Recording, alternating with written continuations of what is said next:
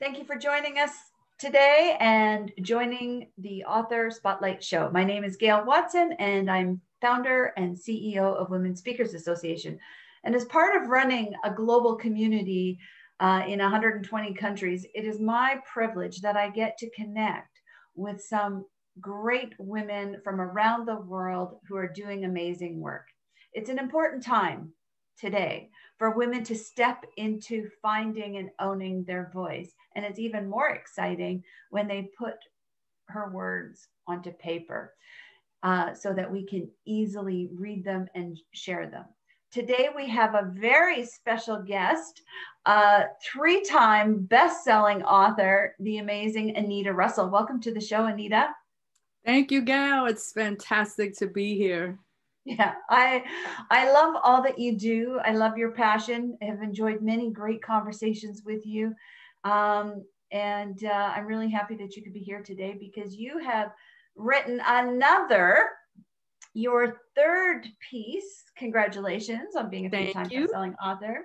Your third piece, and I love the title of this one, Musings of a COVID-19 Baby. Yes. So there's a whole entire story behind how that came to be. I am, whenever it comes to my writing, I'm always just very conscious of things that are going on around me. What am I listening to? What are people saying? And all of that. And that story came out of a conversation that I actually had with my daughter, Olivia. And she has a son by the name of Cairo. And he, at the time when we were having this conversation, was still an infant. And it happened shortly after the murder of George Floyd. And so, you know, that was a very heightened emotional time and all of that. And my daughters, both of my daughters actually were preparing to go out and march. We live in the city of Pittsburgh. So it was a protest that was set up in the city of Pittsburgh. And as Olivia was preparing to go out, she called me into the room and we had a conversation. And in the conversation, we realized that from my mom's generation to my generation, and now to her and her sister's generation, we protested. And we were essentially protesting for the same thing. And that same thing is our birthright to be able to exist in brown skin, in black skin, in black and brown skin, and all of that. But the most profound aspect of that conversation was the fact that she asked me if I thought her baby, Cairo, who was an infant at that time, if I thought he was going to have to protest as well. And it just kind of broke my heart, even considering the possibility that he might have to do that. And so, you know, fast forward when I came down and I was trying to decide what do I want to write about. And I decided that I was going to share that story. And when I wrote that story, I wrote it through his mouth. So it's actually the voice of Cairo that is speaking in the story. That's amazing. I remember that time and that conversation because I had that conversation with you.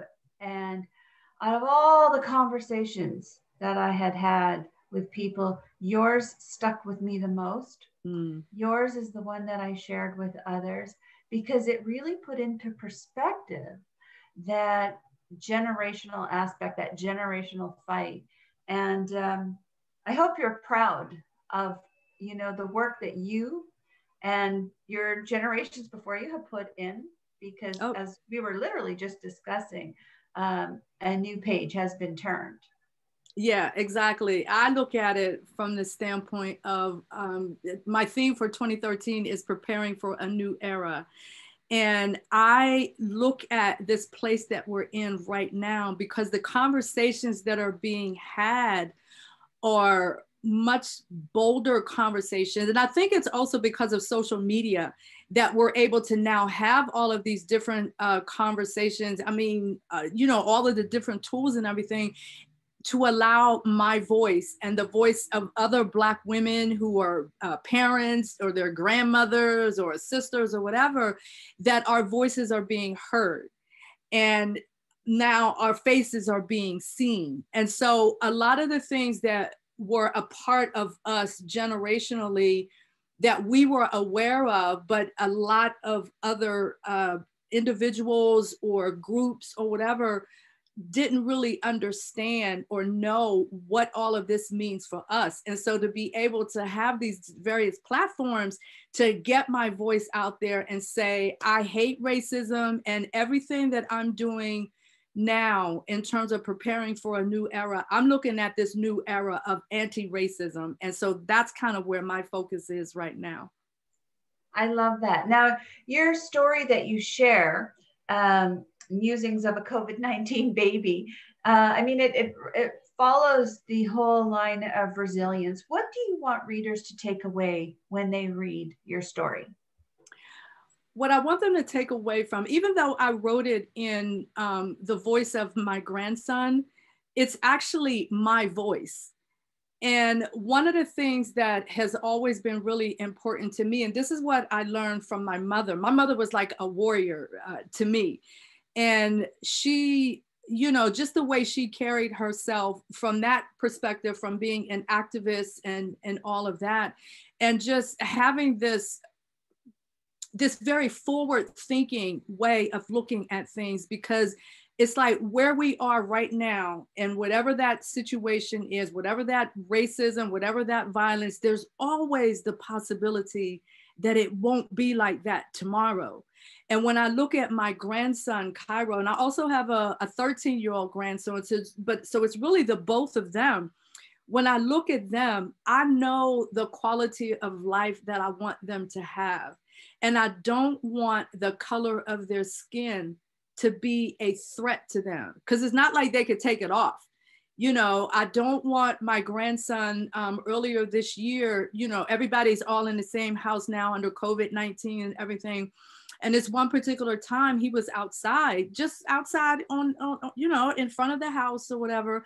And he came back in rather quickly. And I asked him, why did he come back in? And he told me, because the police came down the street. I don't want my grandson to have to be on constant radar when it comes to him like being in the presence of police, as an example. I don't want neither one of them that is part of their story. I want them to be able to walk through the world and just walk through the world with their dreams and their aspirations and all the things that they were put on the planet to do, without this extra stuff that holds them down, that defers their dreams and breaks their hopes and all of that. So that's where resilience comes in for me. I saw that resilience in my mom, and I'm, you know, I want to impart that same resilience to my daughters, and then that gets imparted into their children, because resilience, quite frankly, is how we've survived all of these generations. Well, you are a true example of someone who has found her voice and is owning it and is definitely flying with it. You know, and I was just thinking, as you were sharing your passion about your grandsons, your motivation of why you're doing what you're doing, the fuel to your fire. I mean, you are truly that wind beneath their wings for sure. And you do that for so many people. I mean, you run a business called The Place to Soar. Tell us about that and what you're doing for others. Oh yeah, absolutely. The Place to Soar is actually the core business of everything that I do. So everything that I do, it ultimately flows back to why I established that company and why is it called The Place to Soar? Like, where did that come from and everything? So the word SOAR is actually an acronym that stands for Step Out and Redesign.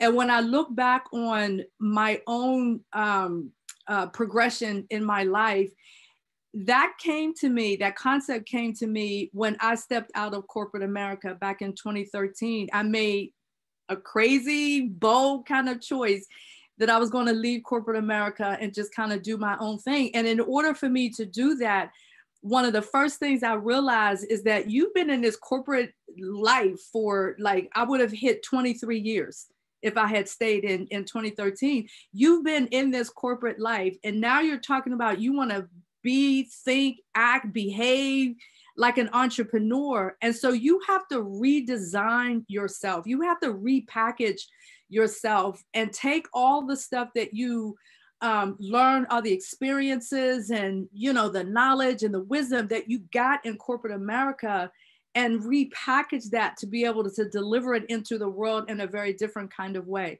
And that different kind of way is where the concept of the place to soar came from. And I intentionally define it as a social enterprise, because a social enterprise is a business that exists not just for making money or being profitable, but also to have a social impact. So everything that I do is related to me being able to have some sort of social impact. And so from a coaching perspective, because that's the center of what I do under the Place to Soar, is my coaching practice.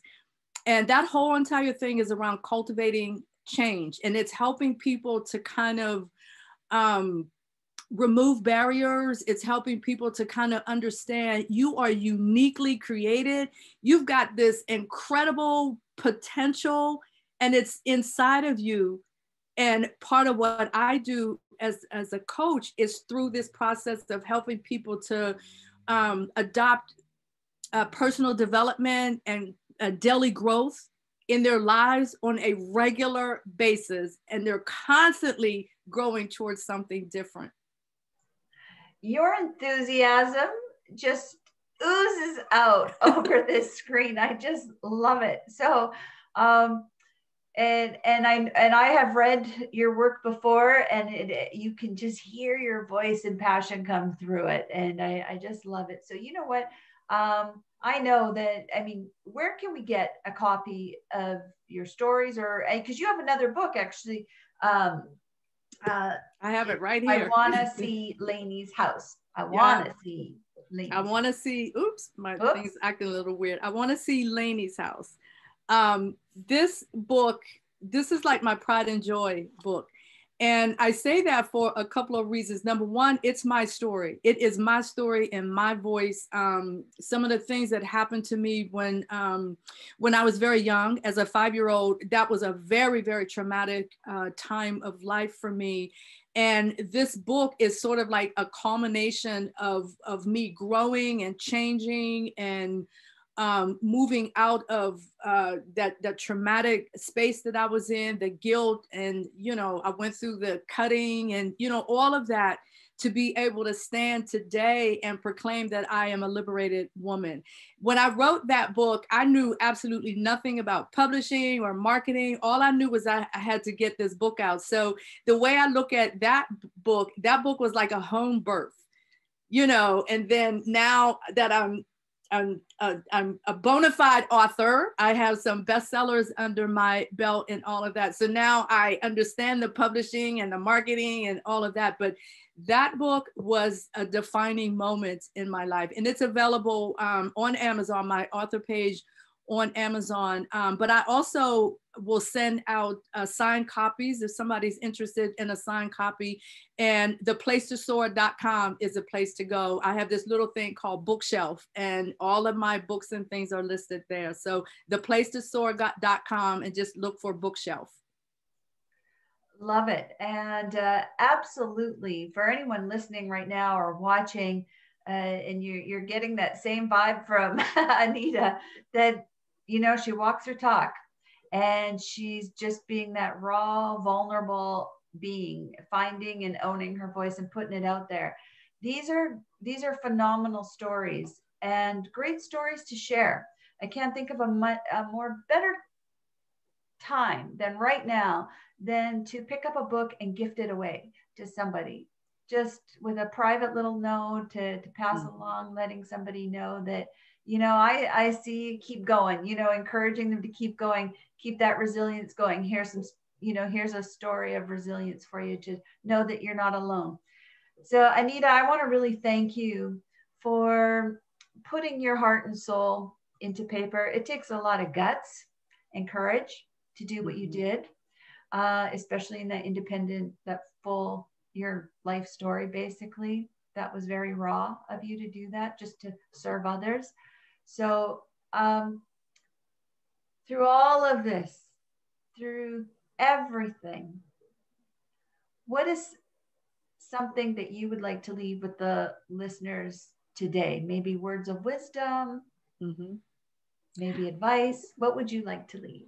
Yeah, so I created this thing called 6 Keys to Nurture, Grow, and Empower Your Life. And the number one key is know yourself. And I'm not talking about knowing yourself in relation to other people or your career or all of your accolades and all of your awards and all of that, but I mean in the core of who you are as a human being. Know yourself. Understand what your strengths are, understand what are your thoughts. I was talking earlier about how, in humanity, everything that we do, we create, and all of that, it comes from within us. And so I think it's just so incredibly important for people to know themselves, to have that deep self knowledge of who you are, why are you on this planet, what is it that you have to contribute to humanity. And I believe that that is the true power of being human. Wow. That is fantastic. Anita Russell, the woman you need to know. Absolutely. Follow her. You're on social media everywhere, right, Anita? Yes, absolutely. Yeah. I'm everywhere. Yeah. Stay connected to her, theplacetosoar.com. Yes. Check her out. Check out her work. Anita, I want to really thank you. Thank you again for opening your heart and just sharing with others, and truly making this world a better place and marching so your grandson doesn't have to. Yes. So thank you very much. And thank you to all our listeners today. I hope you enjoyed meeting Anita. Go connect with her, go get to know her, go get her book, and share it and pass it along. Thank you very much for joining us, and we look forward to connecting with you again soon. Thank you. Bye-bye.